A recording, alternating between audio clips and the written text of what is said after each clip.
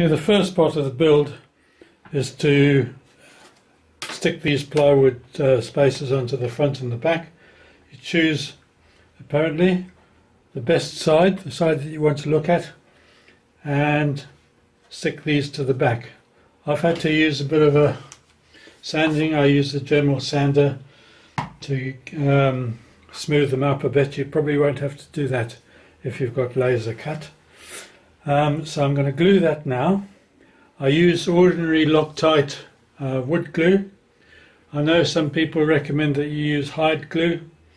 I don't use hide glue because I don't like the smell and because I'm vegetarian, and also if I make a mistake and need to re-glue something, I just cut another part out and use that instead. So let's go.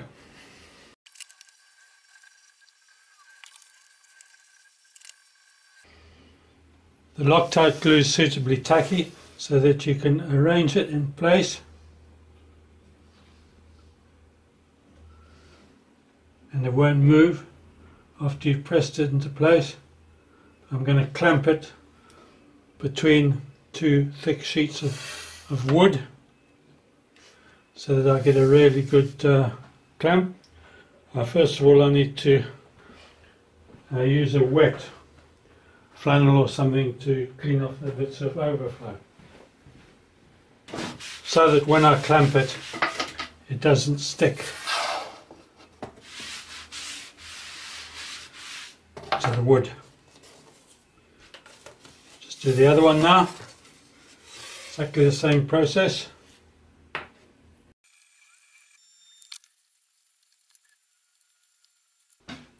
There, I've done them both now. Put a piece of wood over the top.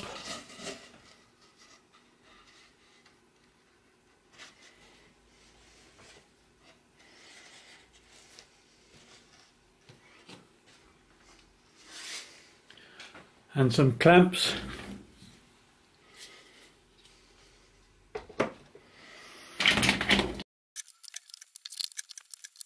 That should do it. They recommend just put a few books on top, but that should be a little bit stronger than that. So we leave that for a couple of hours, and then whilst that's drying, we'll put together or dry fit the head.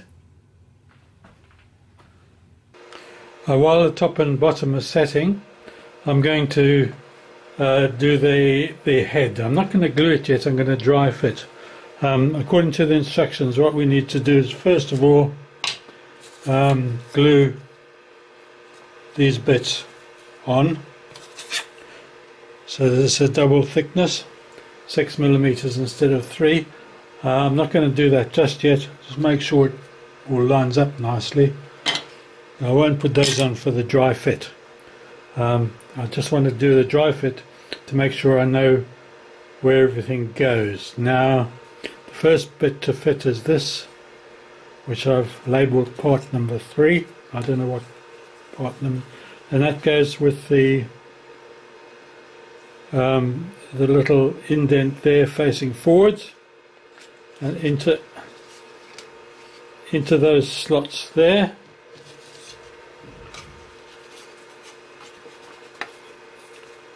And do the same with the other side.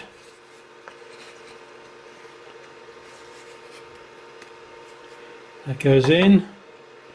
The next bit to fit, I think, is that one, which goes in there.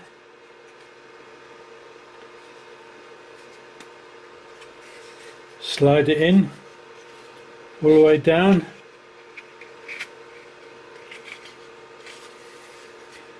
Make sure the top lines up with the top of what I've called part number 3. So that's that. And the next I had a bit of a problem with, because as these two bits here,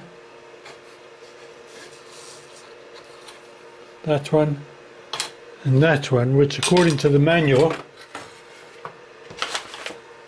one of them's got a slot in it. Now on the SVG's files that were supplied, neither of them has got a slot in it, so I might have to cut a slot in that, I don't know.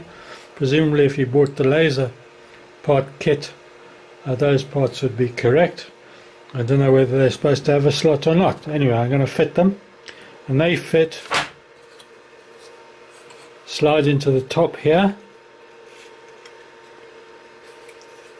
press it in. This one slides into the top there, press it in,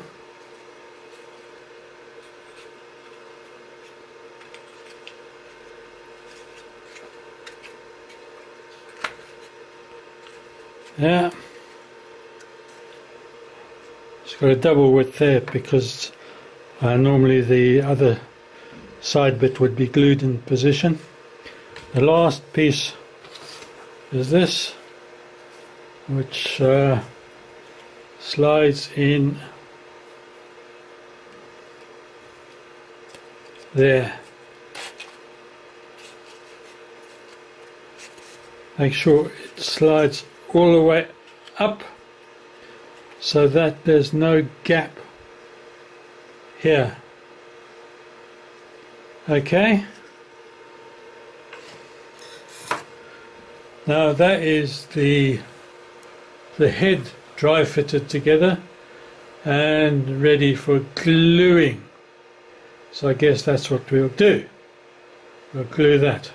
I'll just have a quick check now to see if the glue on the top and the bottom spacer bit is glued now. Okay, those are glued on now. All looks good. And that's the end of today's video log, because it's just about tea time. Thank you for watching.